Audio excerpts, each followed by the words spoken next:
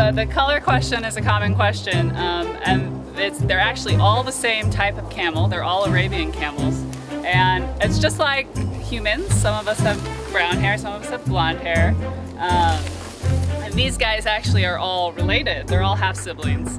They all have the same fathers. Our two lighter camels are Bahir, who's right here, and Sabah, and then the two dark brown camels are Layla and Zahara. It's just subtle changes in genetics, just like people, that gives them their different coat colors.